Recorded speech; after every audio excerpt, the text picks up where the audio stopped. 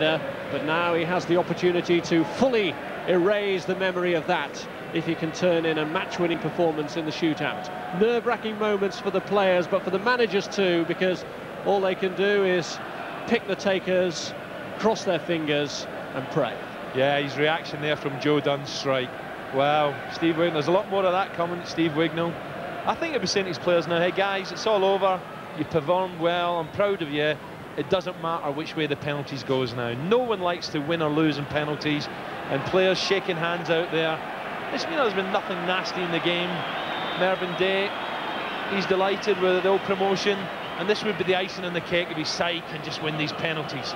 Go on, boss, give us a tip, he's saying. Give us a tip. How do I stop one of these? I think morally they've almost accepted that it was a share of the spoils, as they've been shaking hands in very good-natured and sporting fashion. But of course the vivid image of Gareth Southgate's face after he missed that crucial penalty at Euro 96 will be etched on the minds of all those who'll be taking the spot kicks here. And that's the goal that they've got to hit if they're to keep their hopes of being Wembley winners alive. Well, that's right in front of the Carlisle, for the main bulk of the Carlisle fans. Look for a little bit of help from above. And I wish him all the best, Tony Craig. Colchester to take the first kick. And it's their captain taking on the responsibility that he carries with his armband. Richard Wilkins to try and get Colchester off to a flyer, and he does. I think the old legs were wobbling there, but that's a fine strike. Tony Craig, no chance. And now it's down to Carl Emberson. Lovely penalty. Wrong foot's the goalkeeper. Thank you very much. And that's 1-0. Nice penalty. And next, it's Carlisle's turn to try and equalise. Paul Conway, his father Jimmy, played here in an FA Cup final for Fulham against Mervyn Day and West Ham United 22 years ago. Conway with the kick. 1-1. Well, if the first one was a good penalty, this is a beauty. Emberson, absolutely no chance from Conway's penalty there. Just skimming the inside of the post, right into the stanchion. This is a good quality penalty. Keeper going the wrong way again. And Emberson's had a smashing match, but no chance with that one. 100% record, 2 penalties taken, 2 penalties scored. Tony Adcock to try and put Colchester back in the lead. And he makes it, just... Well, he didn't even touch the ball, did he? The ball was spotted. And goodness me, that had to be just inside the post, because Craig got very, very close to this one. Adcock with the right foot, staring at the ball, knows where it's going, keeps it low. Oh, Tony Craig almost gets a fingertip. Sometimes the ones you miss are the ones that you'd least expect in this, and Owen Archdeacon is a regular penalty taker for Carlisle United. Here he goes. Oh, it's saved! Well, I wasn't going to say it, that was a kiss of death there, Rob. And Carl Emberson chooses to go the right way. And I feel sorry for Archdeacon. It wasn't right in the corner. Carl Emberson went the right way, and he's delighted. Here he comes, left peg, decides to go to the keeper's right.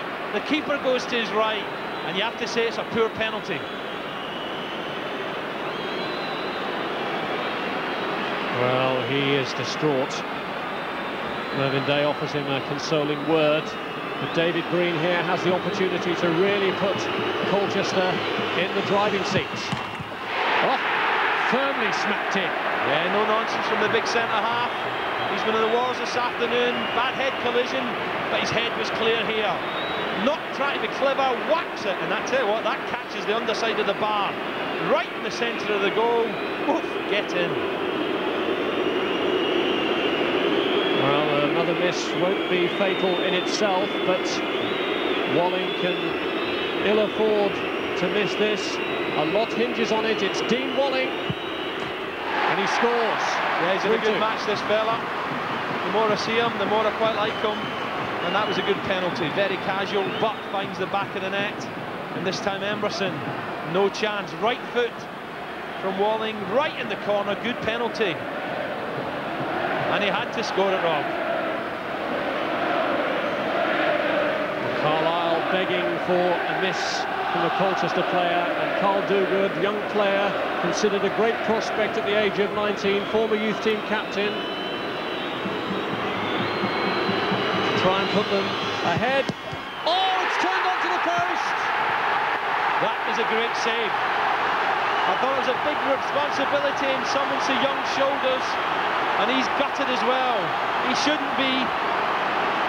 That's a great save, and that's the heartbreak of penalties. What a shame, but not if you're a Carlisle United supporter. A great save from Tony Craig, and he's delighted. Poor Carl Duguid having to be consoled as Warren Aspinall draws Carlisle United level. It's 3-3 in the shootout. Yeah, he wasn't going to miss. I thought he's had a smashing match, this fella. Sending Carl Emerson the wrong way. Right foot, finds the right corner.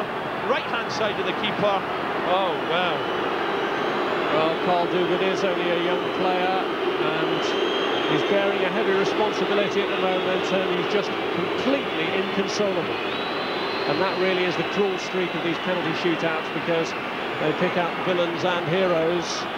That's horrible for someone so young as well.